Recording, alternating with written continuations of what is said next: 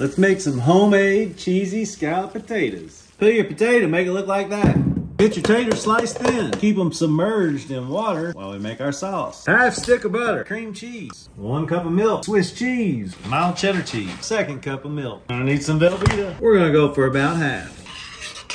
I almost forgot. We gotta put some onion in. Pop the top on our Dano's OG and put a bunch of it in there. Hold on, gotta go get more. We're back. Now we're at our Dano's. Get it all mixed in. Get them separated and get ready for seasoning. 1 more cup of water, so that's 3 total. Milk. You know we gotta add a little bit of the red top. Seasoning. Now we go into our 450-degree oven. It's been 20 minutes, way far from being done. Now it's been 40 minutes. Maneuver these around, top it with our aged cheddar blend. Back in we go.